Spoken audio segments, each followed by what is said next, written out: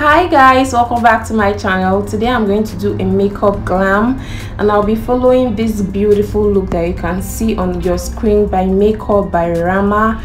Please do well to follow them on Instagram. I'll try to replicate this particular look and I hope that I do well. So the first thing I did was to apply a hair gel on my brows just to make sure that everything stays in place, and then after that I went ahead to draw my brows using a Davis brow pencil by lining underneath the brow and at the top of the brow, and then after that I went ahead to fill up the areas where there are no much hair. So right now I'm going to conceal, and I'm going in with a shade of concealer that is about 3 tones lighter than that of my skin tone, and this concealer is from V Beauty.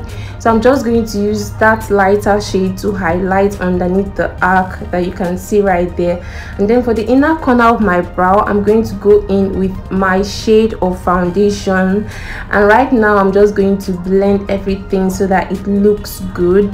So you need to make sure that you blend properly so that everything comes out nice.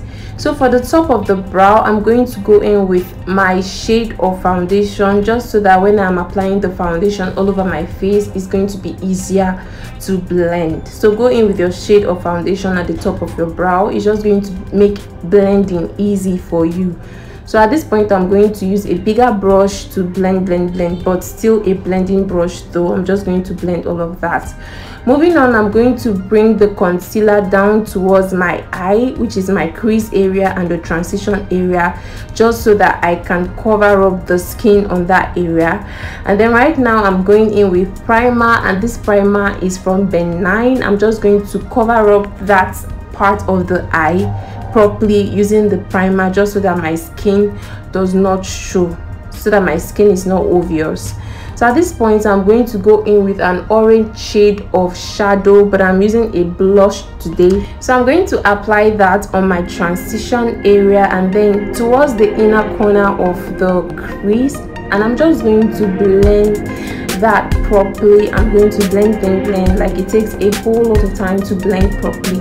And so for the outer corner of my eye I'm going to go in with the brown shade of shadow and then blend that properly into the transition area, which is into the orange part that I have right there. Just make sure you blend the two colors together so that you don't see harsh lines here and there.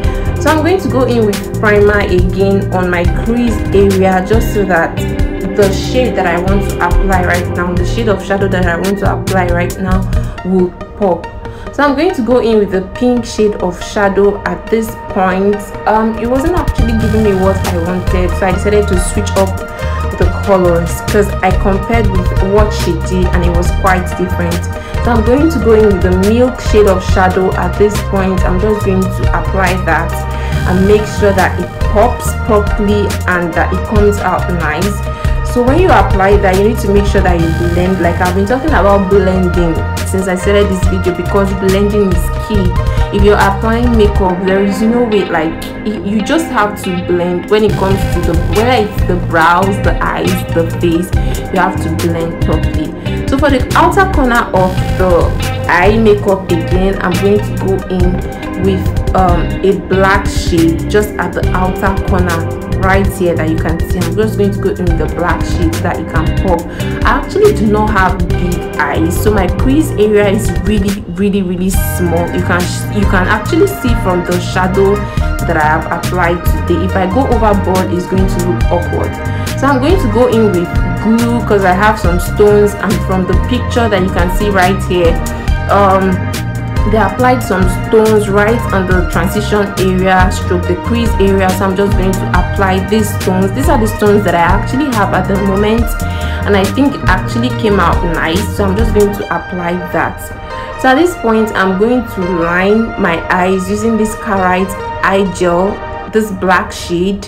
I'm just going to line the outer corner of my lid like this, and then the waterline like this so that the eye makeup can pop. I'm just trying to replicate what they did in their own makeup as well, because I'm just trying to, you know, transform myself into what they did. So for mascara I'm using ZAHRA mascara to pick the hairs properly so that the excess shadows that are falling on my natural lashes will go off. So for my face, I'm going in with this ZAHRA hydrating serum. I'm just going to apply that all over my face. Just, you know, let everything sink so that you have a very smooth and a nice walk. You just want to make sure that you use your hand to apply that properly so that everything sinks into the skin properly. And then for face primer today, I'm going in with Flawless IV face primer, and I'm just going to apply that underneath my eyes, my forehead, my jaw, my nose, which is actually called the T-zone area in makeup. And I'll be using my hands to do this.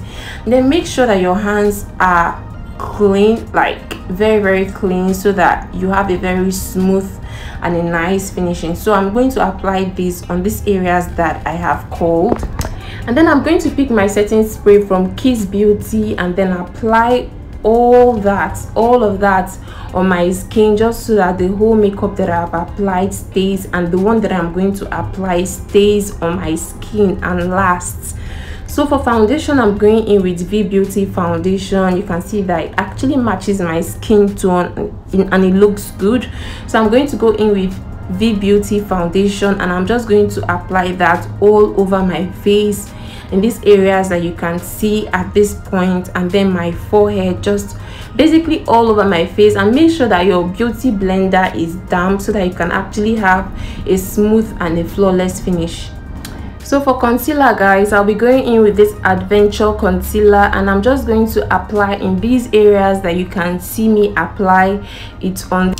This concealer is actually really matte, like it doesn't take too long for it to just dry on your skin. So once you're using this, you need to make sure that you are very fast, because you're not going to like your work thereafter. So it just takes seconds before everything dries off.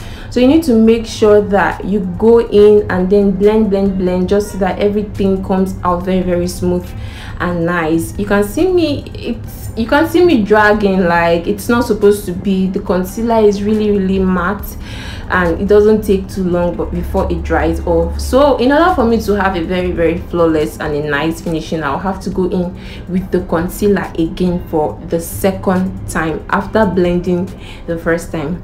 So at this point, I'm going to pick up the concealer again, and I'm going to apply just underneath my eyes, because that place is very sensitive, and you can see that I have a little bulge underneath my eyes, so I want to cover up that area properly.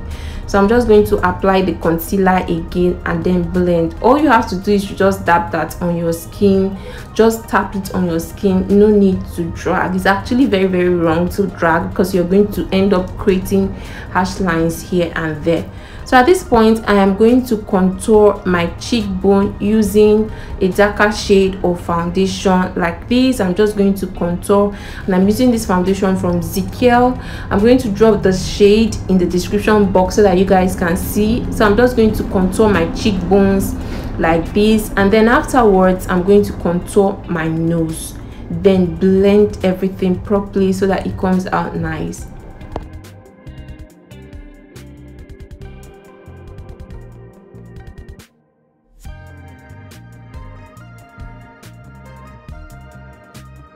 So for powder, guys, I'm going to go in with this GELE powder. In the areas where I highlighted, I'm going to go in with a lighter shade of powder.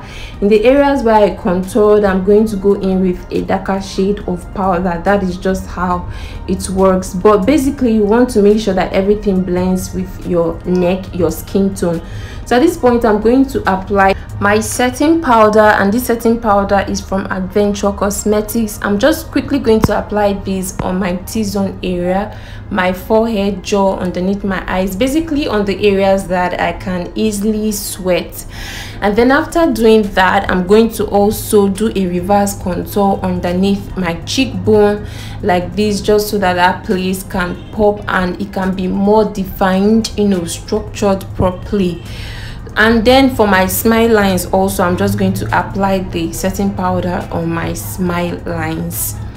So at this point, I'm going to go ahead to draw my lips. I'm just going to line the outer corner of my lips like this, and then fill that area up. And then for the down part of my lip, I'm going to do the same thing.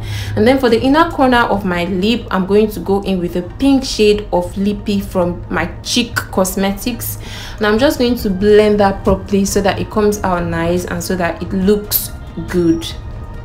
I'm just going to smudge all of that using my lips to rub them against each other. And then right now I'm going to go in with a lighter shade of nude, and I'm just going to blend all of that. So you guys know that I love gloss. This is actually my favorite part when it comes to makeup. I love gloss a lot, so I'm going to apply that and make sure that it sits properly.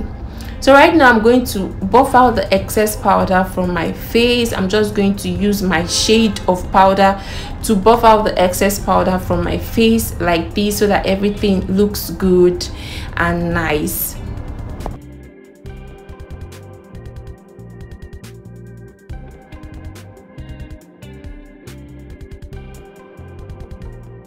And then I'm going to highlight using this ZAHRA eyeshadow palette, and I'm just going to place that right at the top of my cheekbones, and then underneath my brows, my nose, and then at the bridge in between my nostrils, and then on my forehead and on my jaw, guys. So you need to make sure that you blend that so that you don't have harsh lines. And I'm going to go in with an orange shade of blush. You can see how popping that looks already. I'm going to go in with an orange shade of blush right there. And then for setting spray, I'm going to apply Kiss Beauty setting spray all over my face so that everything stays intact and so that this whole makeup can last. Thank you guys for watching this video. I do hope that I was able to deliver. I hope that we hit the nail on the head and there was not too much talk. I love you guys so much. If you've not turned on the notification button, please do that so that each time I post you get the notification and you'll be the first to know. And please don't leave this page until you subscribe to my channel.